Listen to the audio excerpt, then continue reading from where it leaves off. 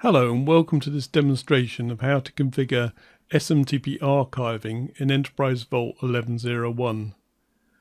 So I'm starting the demonstration on my Exchange server, and I've already opened up the Exchange Management Console. There are two things I want to do here. First of all, I want to set up a send connector. So I'm just going to go to the organization configuration and hub transport. And over here, click New Send Connector.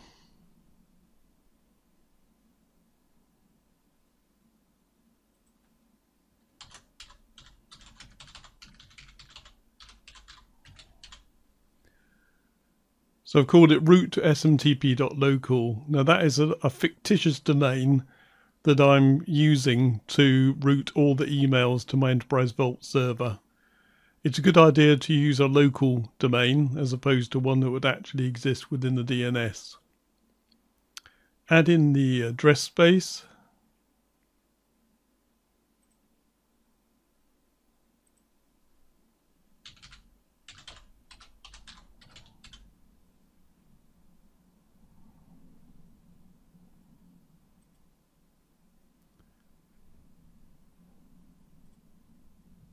And I want to route mail using a smart host, and I can add in here the IP addresses of each one of my Enterprise Vault servers.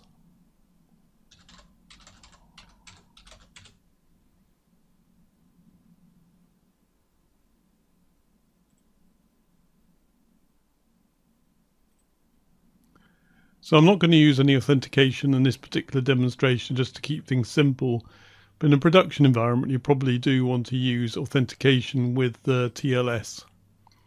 So the source server is going to be my Exchange server, so that's fine. And I'm going to create the send connector.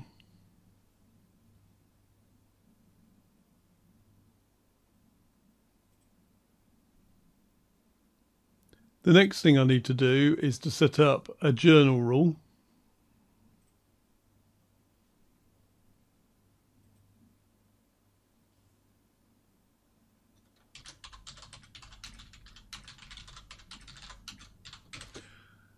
So you can see it's going to journal all mail to EV.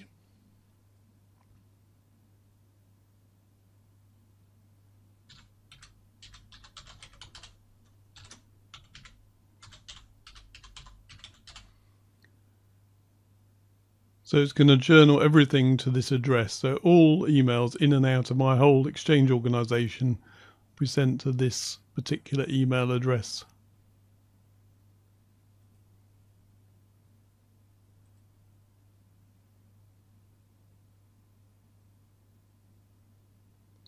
So now I'm going to switch my Enterprise Vault server to continue the demonstration.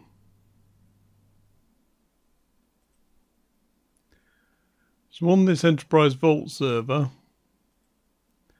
I just wanted to show you that in order to use SMTP archiving, you do need to actually install this feature.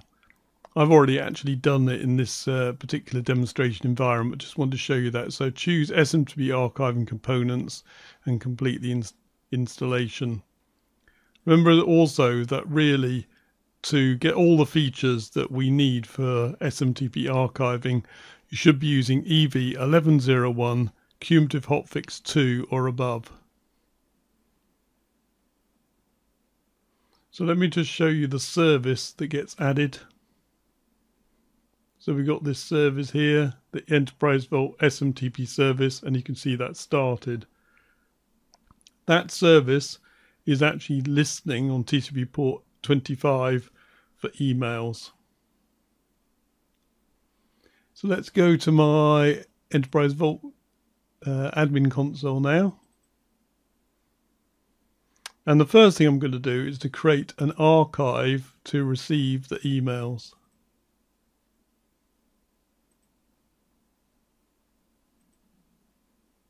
I'm going to create an SMTP archive.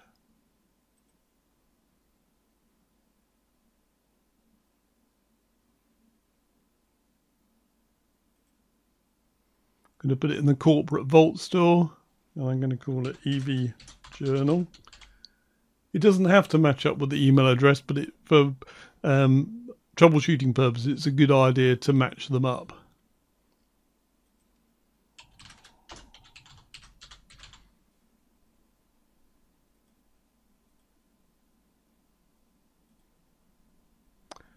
And I'm going to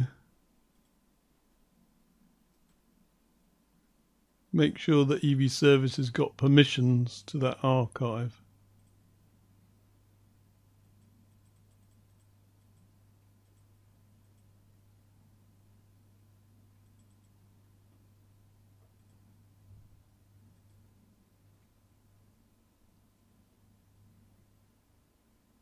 There is a policy for SMTP archiving. So let's have a look at that. There is a default policy. In here I can configure X headers, which we will look at in a subsequent demonstration. There are also a couple of advanced settings. So for RMS protected copies, and there's the journal report processing. So what this does is it means that SMTP archiving for target email addresses using this policy will process journal reports. The other option there is to remove or discard the journal reports, and you would use that if you're using the journal mailbox archiving option. But we'll leave that as process journal reports. There's also a site setting for SMTP archiving, so under advanced.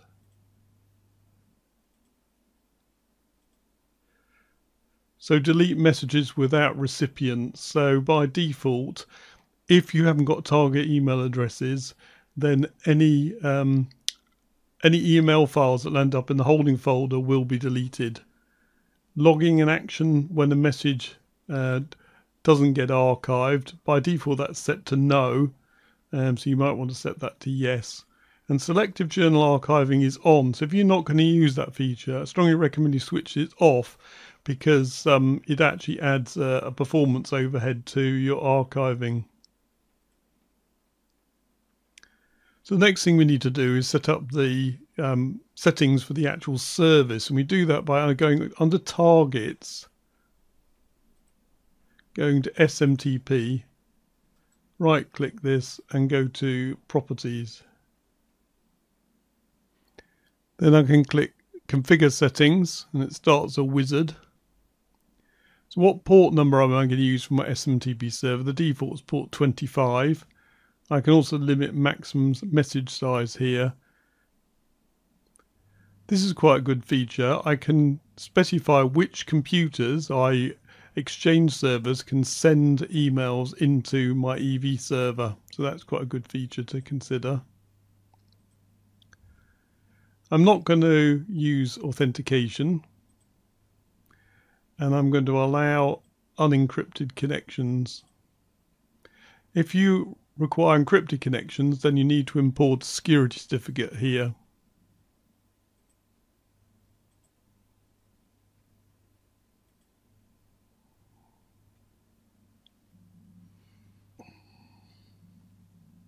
Right, the next thing I need to do is set up a target email address. So right click SMTP and go new target email address.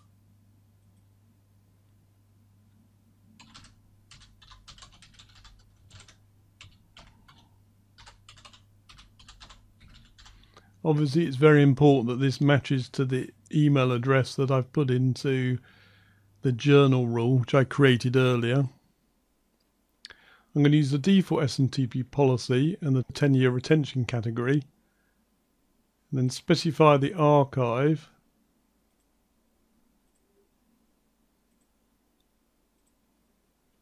And that actually creates the target email address. So it's asking me whether I want to create the archiving task, which I do. So it starts another wizard. Specify the EV server that I want to run archiving on, and then specify a holding folder. So I'm going to put it under D.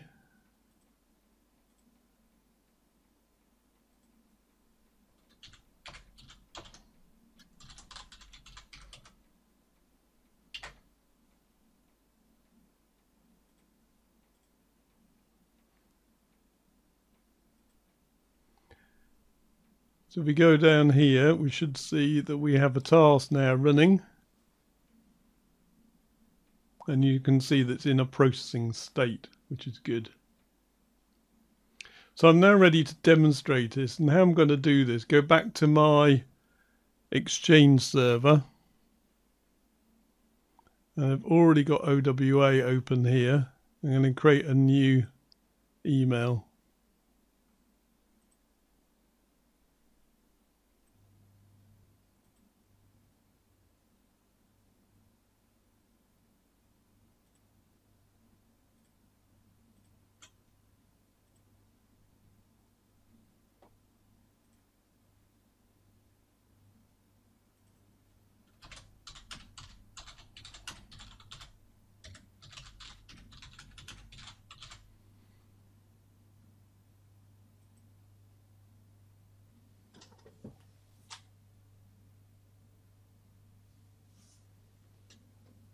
Okay, so it's sent that email, so let's go back to my EV server.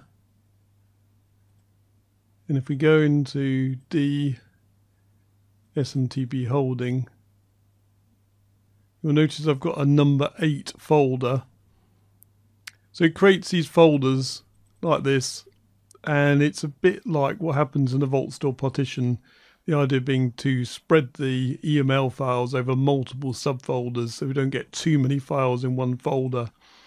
So there is the EML file that is now going to be picked up by the SMTP archiving task and archived into my EV journal SMTP archive. This will take a couple of minutes to complete.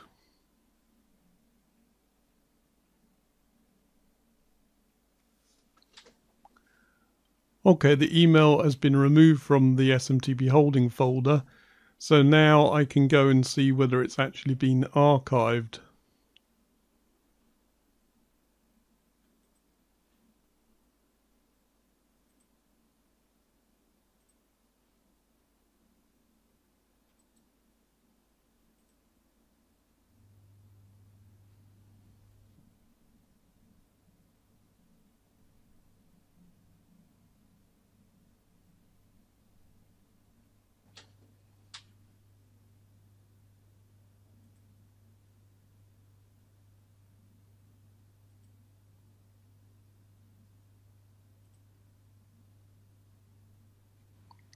And you can see that the email has now been ingested into this archive successfully. So that brings us to the end of this demonstration of how to configure SMTP archiving in Enterprise Vault 11.01. Thank you very much.